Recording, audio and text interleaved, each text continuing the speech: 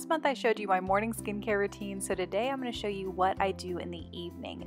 My skin type is very oily in my T-zone, but underneath my eyes and on the top of my cheeks it can get pretty dry. I also struggle with acne and have a fairly sensitive skin, but before I can get started with anything else, the first thing I have to do is remove my makeup. And to do that, I use one of my favorite products, definitely one of my favorite product discoveries from the entire year, and that is the Elizabeth Den for One Love Organics Vitamin B Enzyme Cleansing Oil. This is a very luxurious oil. It smells amazing like the tropics, and I start with dry hands on my dry face and work the oil around, and this begins to effortlessly dissolve my makeup. And one of my favorite things about my evening skincare routine is removing my eyebrow makeup. It feels so good to get that eyebrow gel off, so I will take the oil, work it through my eyebrows. I also like to take a little bit and apply it onto my lid and lashes and begin to remove some of that eye makeup. And I love that this oil never irritates my eyes. Once I've spread the oil around, I will add some warm water into my hands and mix it with the oil, and this creates a milky texture. And this oil contains a fruit enzyme that helps to exfoliate and soften the skin, and my skin does feel really nice once I rinse this off.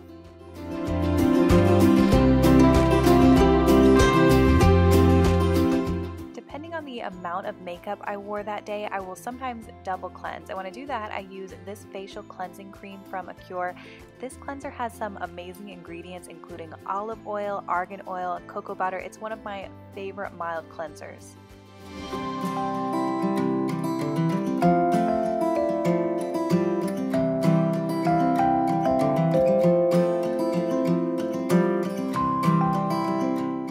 Now at this point, most of my eye makeup is gone, but if I have anything left over, I will take a cotton square and a tiny bit of the Andalou Naturals Lash and Lid Makeup Remover.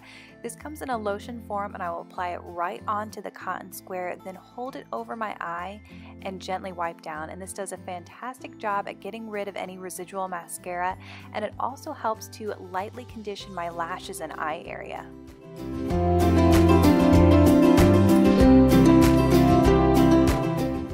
Step 2 is exfoliation, and I use a liquid exfoliant from Paula's Choice called their Resist Daily Pore-Refining Treatment 2% BHA.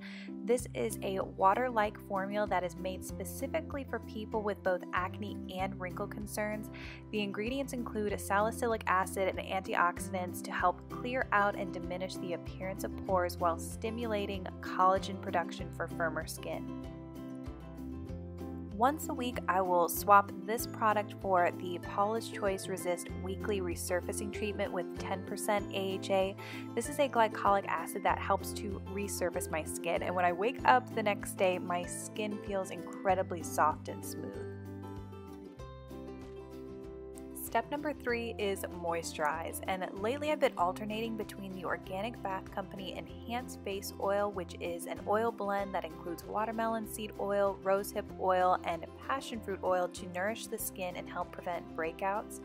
I've also been using the Andalou Naturals Turmeric Plus C Enlightened Serum.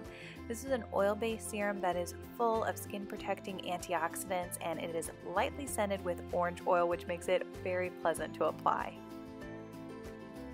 For this step, there are a couple other products I enjoy, including Acure's Argan Oil and Pie's Bioregenerate Rosehip Oil, and shortly Paula's Choice is going to be releasing an argan oil blend, so I'm going to start testing that out. To moisturize under my eyes, I use another Elizabeth Den for One Love Organics product. This is their Vitamin E Eye Balm. It is a waterless balm that turns into an oil when rubbed between my fingers. The pomegranate and ginseng help to provide a lot of hydration underneath my eyes, while the organic fennel helps to reduce puffiness.